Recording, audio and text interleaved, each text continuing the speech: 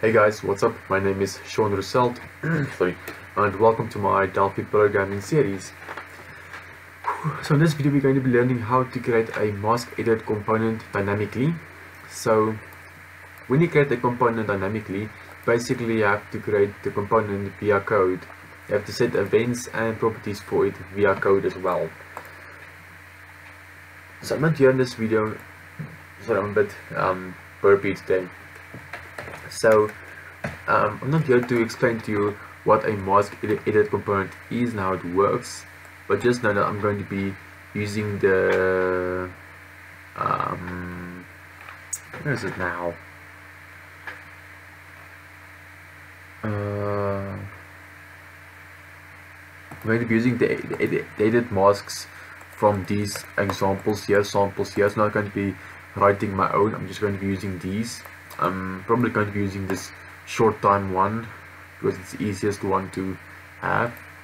So here's the short time one. I'm just gonna have it here, so it says yes and yes, so I can copy it. Well, let's copy it now, okay? And then let's just have it. Okay, so here is the edit mask for the short time I'm going to be using. Okay, so let's start actually now. Add a variable. Start to create a component dynamically. Add a variable, let's call it then MaskEdit of type T MaskEdit. Then we say then MaskEdit colon equals T MaskEdit dot create. So the create constructor is responsible for creating it, and then in the brackets it wants an owner. The owner is basically responsible for destroying the component. So let's make it the form, because we want the form. This is the form name. So we want the form to be responsible for destroying the component. Then we say then MaskEdit dot parent. We want the parent to be the scroll box, because the component must display inside of the scroll box. Also, you can go here and pause the video and read this. This is the difference between owner and parent in Delphi, so you can read this, pause the video if you want.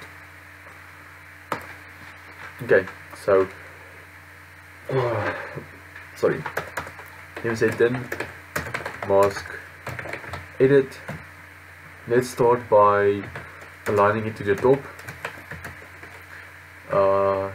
AL top, and give it a height. Then MaskEdit dot height, give it a height of 50. Let's change the font size dot font dot size. Okay, now let's give it wait, let's see how it looks so far. Let's compile. So now basically it is just a normal edit component. Oops, the font size didn't change. Oops, oh, wow.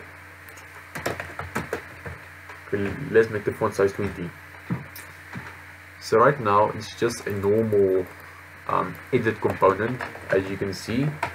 Let's make it what makes a MaskEdit special.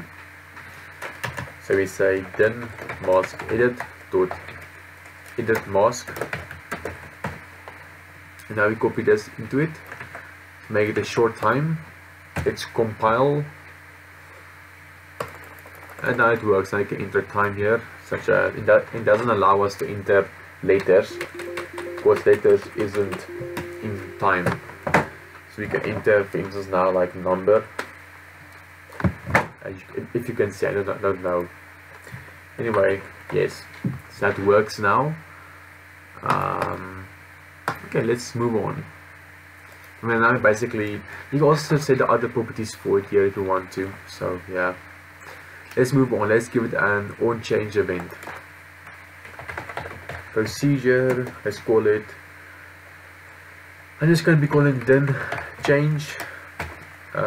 Give the sender the object.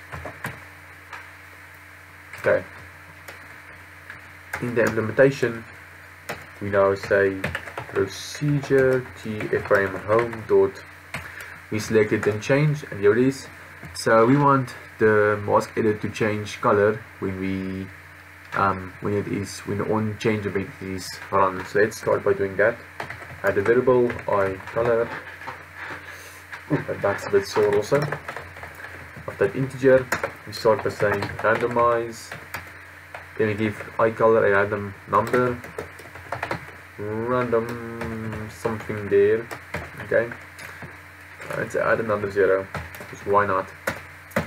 Okay, now we want the given sender, which is the changed MaskEdit, change color. So we say sender as t MaskEdit dot color, and we give it this iColor. Okay, so that will work. Now let's go and actually assign this procedure to the on change event of the then MaskEdit. Then MaskEdit dot on change, then change. Okay, so that will work. Let's create some. Let's start here, entering some stuff to it. So every time we change, when something is changed, then the on change event is being run, and then it changes color. As you can, okay, I entered a wrong number. But basically, yeah, we aren't going to be doing in this video on how to check if the given information is correct always. So yes, this is just basically how to use MaskEdit to create it dynamically. And if this video helped in any way, please make sure to leave a thumbs up on this video. Make sure to like, comment, subscribe, and share. You can leave a comment if you want a specific video or want me to talk about something or explain something, then I'll try and do that. So thanks for watching, guys, and I'll see you in the next video. Bye.